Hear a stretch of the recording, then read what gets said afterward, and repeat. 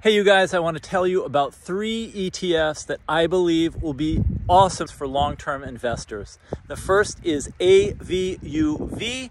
This is the Avantis US Small Cap Value ETF. The next is VBR, which is the Vanguard Small Cap Value ETF. And the third is Dimensional US Targeted Value ETF, and that is DFAT. The investments that you make during this period will probably be the best for many, many years to come because they offer the best asymmetric returns. Asymmetric returns just means that the upside potential is much, much greater than the downside risk. If you want to find out about more awesome ETFs like this, please like and subscribe to this channel.